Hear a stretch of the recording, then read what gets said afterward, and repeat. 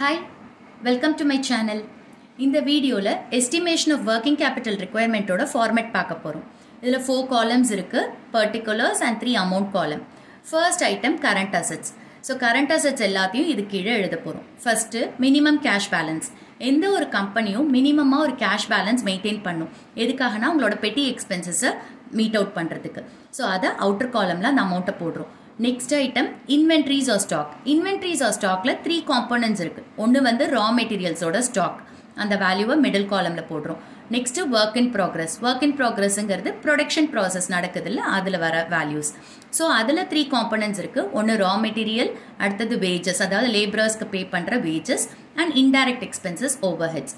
இந்த ரா மெட்டீரியல்ஸை நம்ம என்ன அசியூம் பண்ணுறோன்னா, இந்த ஃபுல்லாகவே 100% ரா மெட்டீரியல்ஸை யூஸ் பண்ணிட்டோம் அப்படின்னு ப்ரொடக்ஷன் பண்ணுறதுக்கு. அண்ட் சில கம்பெனிஸ்லாம் கேட்டால் ப்ரொடக்ஷன் எப்படி போயிட்டுருக்கு அப்படின்னா 75% முடிஞ்சிருச்சு, 25% முடிஞ்சிருக்கு, 90% முடிஞ்சிருக்குன்னு சொல்லுவாங்க.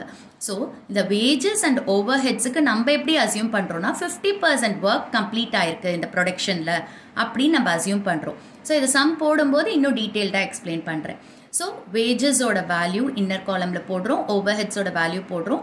இது மூணுத்தையும் ஆட் பண்ணி மிடில் காலமில் போடுறோம். Next finished goods. Finished குட்ஸோட value middle காலமில் போடுறோம். இப்போ இந்த மிடில் காலம் டோட்டலில் போட்டு அவுட்டர் காலமில் போடுறோம். Next accounts receivable. இது கீழே 2 காம்போனன்ட்ஸ் இருக்குது. ஒன்று டெட்டாஸ், இன்னொன்று பில்ஸ் ரிசீவபிள். இதை மிடில் காலமில் டோட்டல் பண்ணி அவுட்டர் காலமில் போடுறோம். இப்போது இந்த மினிமம் கேஷ் பேலன்ஸ் அவுட்டர் காலமில் இருக்கிற வேல்யூ, அப்புறம் இன்வென்ட்ரிஸ் ஆர் ஸ்டாக் அவுட்டர் காலம் வேல்யூ அண்ட் அக்கௌண்ட்ஸ் ரிசீவபிள், இது மூணுத்தையும் டோட்டல் பண்ணுறோம். கிடைக்கிற வேல்யூ தான் கிராஸ் ஒர்க்கிங் கேபிட்டல். நான் ஃபர்ஸ்ட் வீடியோவில் சொல்லியிருந்தேன், கிராஸ் ஒர்க்கிங் கேபிட்டல் அப்படின்னா நம்ம வந்து கரண்ட் அசெட்ஸில் இன்வெஸ்ட் பண்ணுறது தான் cross working capital. So cross working capital எப்படி கிடைக்குது? எல்லா கரண்ட் அசெட்ஸையும் ஆட் பண்ணால் கிராஸ் ஒர்க்கிங் கேபிட்டல் கிடைக்கும். நெக்ஸ்ட்டு இதுலேருந்து நம்ம கரண்ட் லயபிலிட்டிஸை மைனஸ் பண்ண போகிறோம். So second heading current liabilities. Current லயபிலிட்டிஸில் first item creditors for purchase.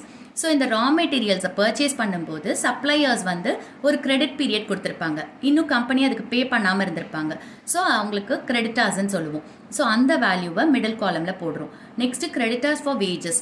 So லேபரர்ஸ்க்கு wages கொடுக்காம அக்யூமுலேட் ஆகிருக்கும், அது அவுட்ஸ்டாண்டிங்காக இருக்கும், அந்த அமௌண்ட்டை இங்கே மிடில் காலமில் போடுறோம். Next creditors for over heads.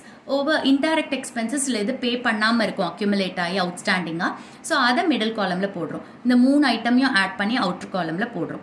இப்போ என்ன பண்ணுறோன்னா, இந்த கிராஸ் ஒர்க்கிங் கேபிட்டல்லேருந்து இந்த கரண்ட் லயபிலிட்டிஸை மைனஸ் பண்ணால் நம்மளுக்கு கிடைக்கிறது தான் நெட் ஒர்க்கிங் கேபிட்டல்.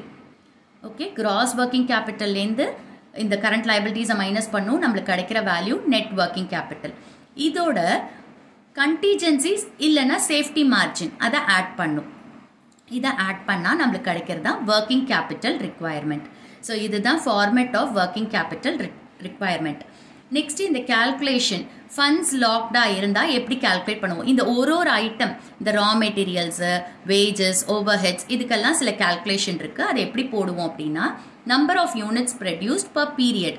ஓகே, ஒரு 1 மந்த்துக்கு எவ்வளோ அப்படின்னு நம்ம கண்டுபிடிக்கணும். இல்லை 1 வீக்குக்கு அவங்க என்ன ஸ்பெசிஃபை பண்ணியிருக்காங்களோ, வீக்கில் ஸ்பெசிஃபை பண்ணியிருக்காங்களா, மந்த்லியா, அப்போ 1 மந்த்துக்கோ 1 வீக்குக்கோ எவ்வளோ யூனிட்ஸ் அவங்க ப்ரொடியூஸ் பண்ணுறாங்க into average holding period. Okay, அந்த பீரியட் ஆஃப் டைம் என்ன இன்டூ ரேட் பர் யூனிட், இதை போட்டு மல்டிப்ளை பண்ணால் இந்த வேல்யூஸ் எல்லாம் நம்மளுக்கு கிடைக்கும். ஸோ சம் போடும்போது நான் இதை இன்னும் டீட்டெயில்டாக எக்ஸ்பிளைன் பண்ணுறேன்.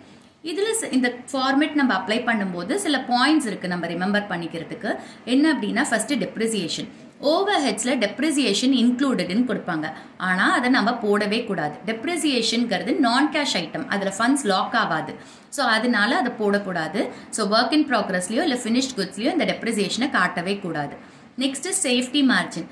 சேஃப்டி மார்ஜின் அப்படிங்கிறது ஃபியூச்சரில் ஏதாவது அன்எக்ஸ்பெக்டடாக ஏதாவது நடந்துச்சு அப்படின்னா அதுக்காக ஒரு அமௌண்ட்டை தனியாக எடுத்து வைக்கிறோம், அதுதான் சேஃப்டி மார்ஜின். அதனால ஆட் பண்ணுறோம். இந்த சேஃப்டி மார்ஜின் எப்படி கண்டுபிடிப்போம்னா, ஐதர் அது வந்து இந்த டோட்டல் ஆஃப் அசெட்ஸோட ஒரு பர்சன்டேஜாக இருக்கும், இல்லைனா வந்து லயபிலிட்டிஸோட, இந்த கரண்ட் லயபிலிட்டிஸோட ஒரு பர்சன்டேஜாக இருக்கும், இல்லைனா நெட் ஒர்க்கிங் கேபிட்டலோட ஒரு பர்சன்டேஜாக இருக்கும். கொஸ்டினில் எதை ஸ்பெசிஃபை பண்ணுறாங்களோ அதில் நம்ம கால்குலேட் பண்ணணும். ஸோ இதுதான் ஃபார்மேட். ஹோப் இந்த வீடியோ உங்களுக்கு புரிஞ்சிச்சுன்னு நினைக்கிறேன். தேங்க்ஸ் ஃபார் வாட்சிங். Stay tuned.